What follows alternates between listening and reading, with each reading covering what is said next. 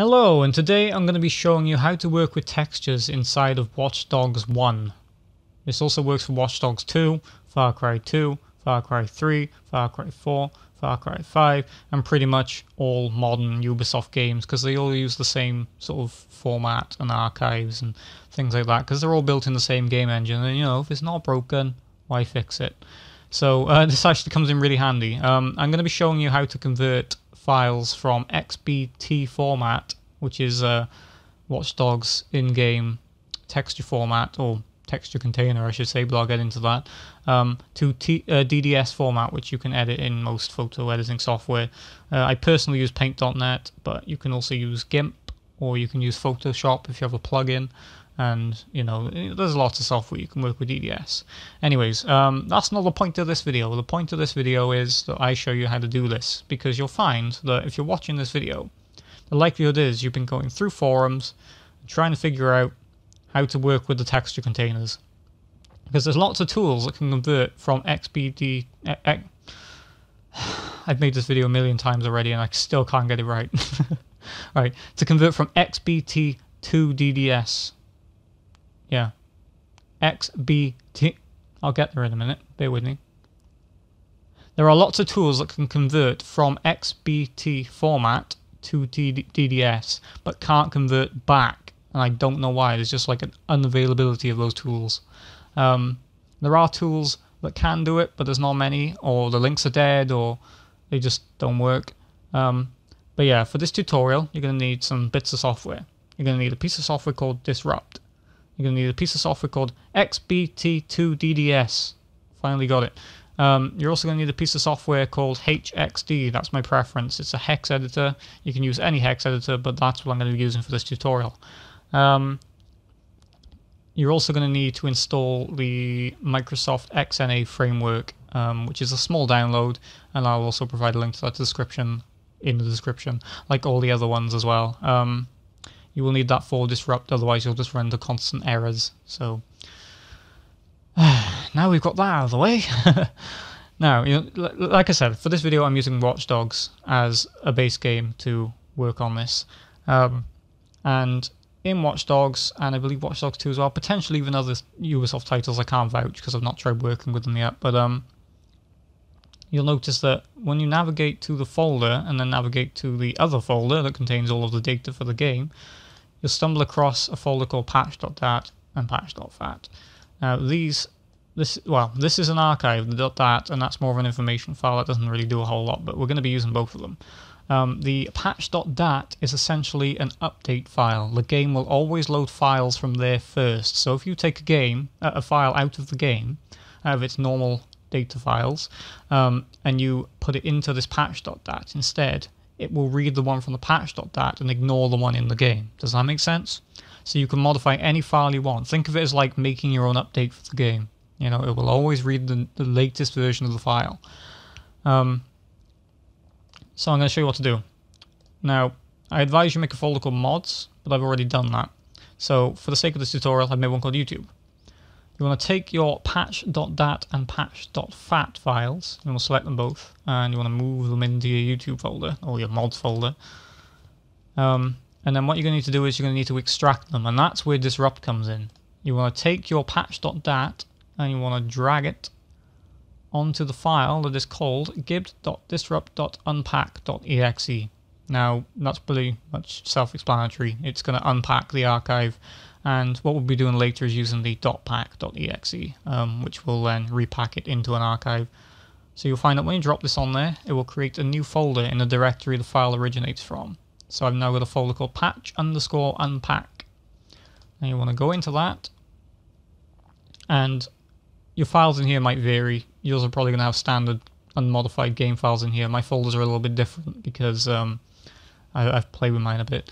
And like I said, I'm going to be working with textures, and I've already set up the archives, the folders to where my textures are stored. So in this file, you need to have a folder tree that matches exactly what it does in the game itself, so it knows where to read the file from. So I got my textures from the game's windy_city.dat archive, which contains most of the game's files.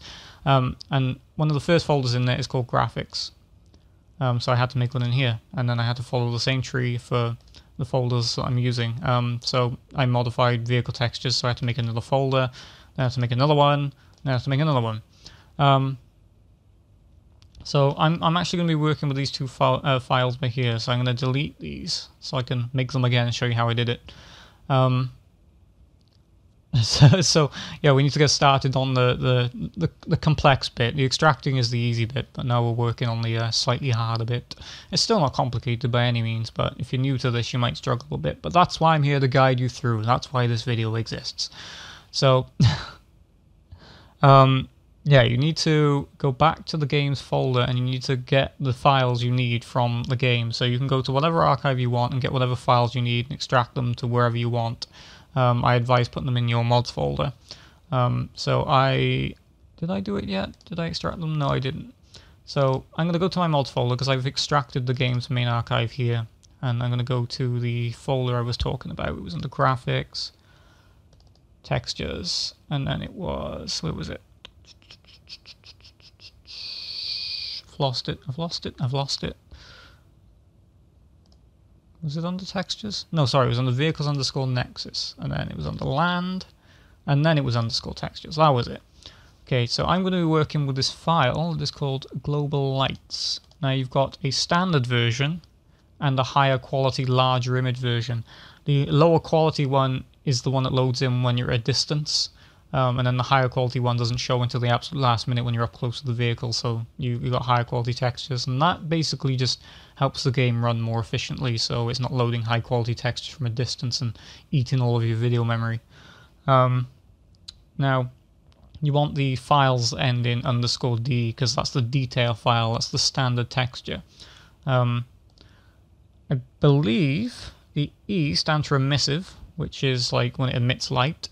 I believe the M is the spectacular map, so like when light hits it, it has a bit of a shine, a reflection almost. And then N is the normal map or bump map that gives it a sort of 3D look, so it doesn't look like a flat picture plastered onto a wall. But for the sake of this tutorial, we're just going to be working with the basic texture, which is global lights underscore D and global lights underscore D underscore high. Now you want to copy those, and you want to put those into your mods folder. Like I said, mine's YouTube for the sake of this tutorial. And you want to paste them in there, just so you can keep a backup. And you want to copy them from there, and you want to go to your XBT 2DDS folder, and you want to paste them straight in its root directory. And then what you want to do is you want to double click convert all.bat. It will create a folder called output textures, and you will now see that your images are in a readable and editable DDS format. So we've got half the job done. Now you want to go to your texture, and you want to edit it in whatever way you like. For the sake of this video, however, I don't know why I did that, I could just press Ctrl A. For the sake of this tutorial, I just want to make it quick and snappy. I'm just going to change the color. There we go. And then I'm going to file, save as, and then you want to make a new folder. You don't want to overwrite your original textures in case you need them back, in case something doesn't work or you need a backup. So I'm just going to create a folder called new, and then I'm going to save my new file into there. And also, for the sake of this tutorial, I'm going to be using the same file twice. I'm not going to be working on both the low and high quality one. I'm just going to overwrite the low quality one with the high quality one, because I got a high-end PC anyway, so I don't actually need to worry too much about the lower quality textures loading in. You want to open your... Actually, I'll do it from the folder because it's quicker, and you can see how it works. I want to open the low quality one as well. As you can see, same texture, just smaller. And then you want to make the same adjustments to it. But I'm not going to do that. All I'm going to do is... I'm actually going to take the easier route. I'm going to copy it from there and just dump it straight into the new file. I'm going to paste it. I'm going to go back to my larger image, file, save as, and then I'm going to overwrite it. So now I've got two large images with two different names, but it's your choice. You can edit them individually, or you can just go with two large images. If you have a low-end PC, you could even go with 2 small images. Doesn't really make a difference. So this contains all of the textures for the vehicle lights and the vehicle badges and the license plate and all that stuff. And I'll show you this in game once it's done as well, so you can see how it came out. So now that we've extracted our files to DDS format, edited them, saved them as new DDS files. 1 second, motorbike outside. Thanks, buddy. You can close this window, and we want to go to our hex editor. You want to go to File, Open, and then you want to go back to the XBT to DDS, and then you want to open your file. You need to do this for both files, and I'll show you why in a second. Basically, this section before DDS is the header for the container for the file. Because if I open the same file, but in its new DDS format, which one did I open? Hi. You'll notice it just starts with DDS, and that's why the game won't read it, because it doesn't have a header, and the game doesn't understand the file. Does that make sense? Also, it's worth taking note of this. DXT5. That basically means when you're in your photo editing software and you save the file, you need to make sure you save it as DXT5, otherwise it won't work in game. And speaking of, I didn't check that, so I should probably do that quickly. Where's it gone? There. I want to open my file. Just make sure it's saved as DXT5.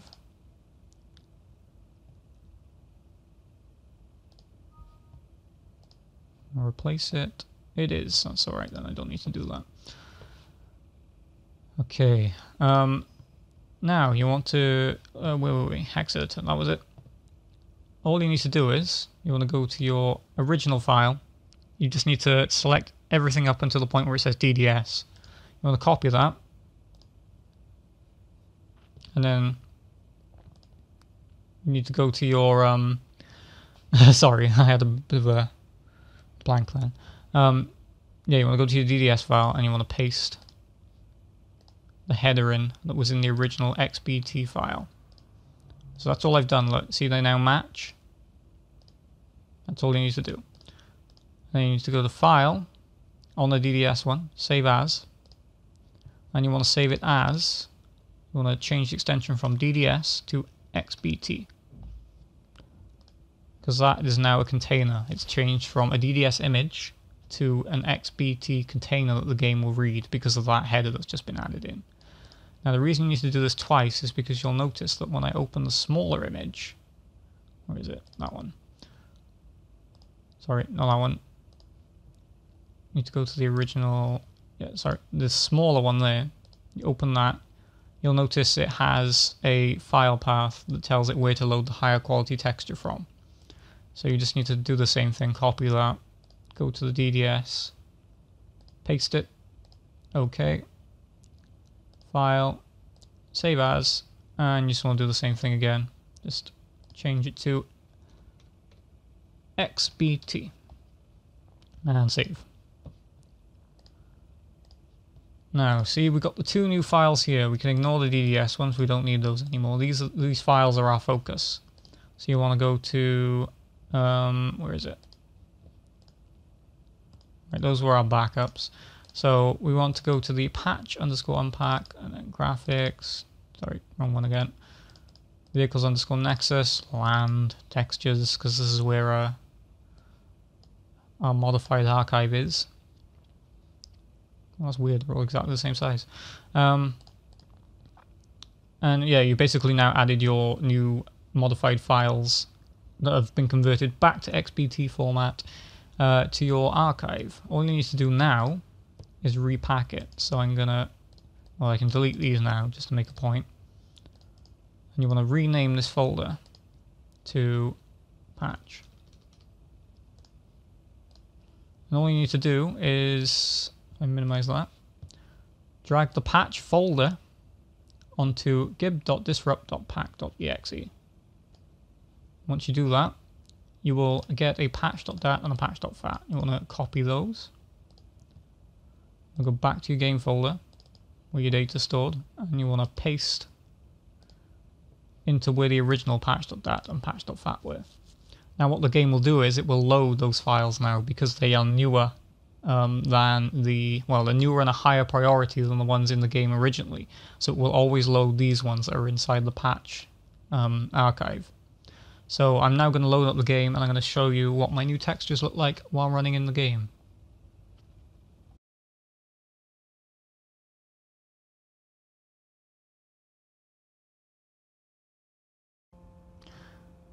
So there you have it. As you can see, all my weird brand new textures are now running in the game. And number plates have got a weird funky yellow colour, and all of our tail lights are blue, and our headlights are blue, and the badges are green.